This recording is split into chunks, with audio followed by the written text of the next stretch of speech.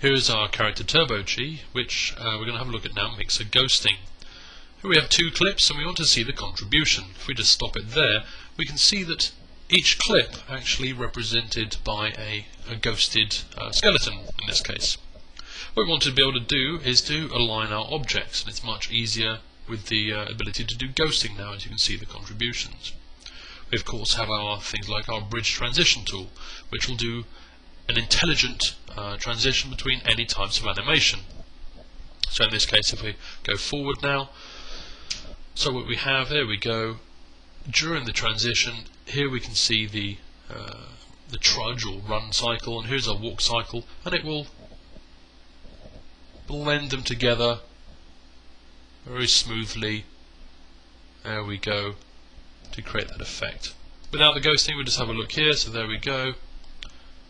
This has been available, but we now have the ghosting ability of this. So a walk to run, to a jump, to a standing still, very easy transitions inside XSI.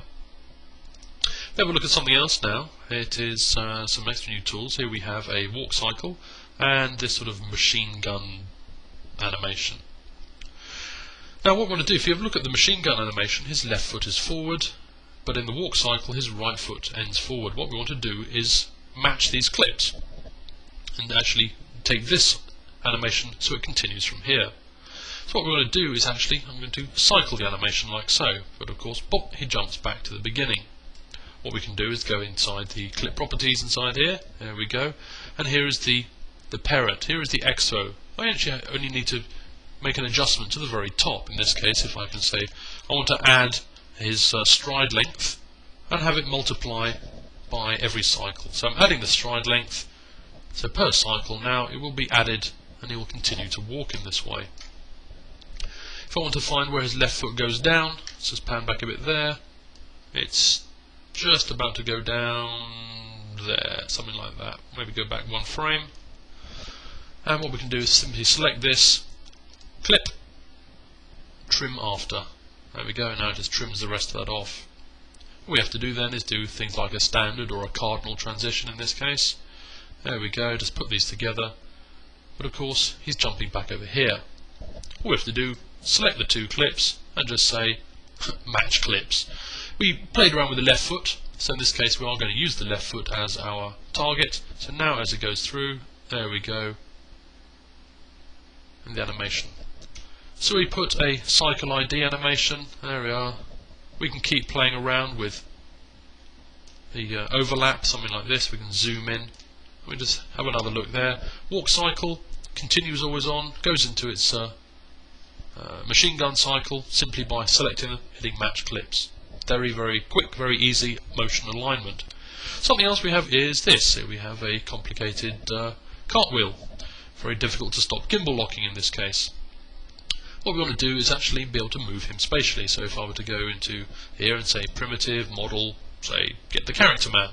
This is a new mesh primitive, which actually gives us a whole load of controls. But in this case we actually just want him to, in this case, be a fall guy. So we have our animation here.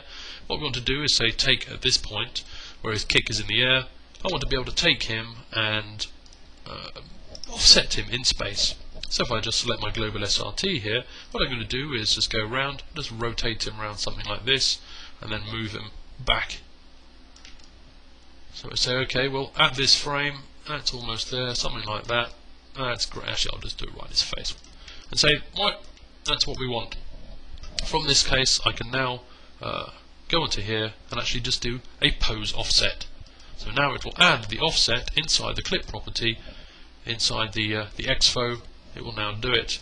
It's going to actually look inside here. If we actually look at the hierarchy, if I go into the clip properties, here we have the upper body. There we go, all the clips inside there, and it's just offset them in space. So now it's moved it so at that frame it will go in and be in that position exactly. This is just a very quick way of spatially offsetting a character in space. So we've seen mixer ghosting, we've seen matching clips, showing the cycle ID, pose offsets, the original bridge transition.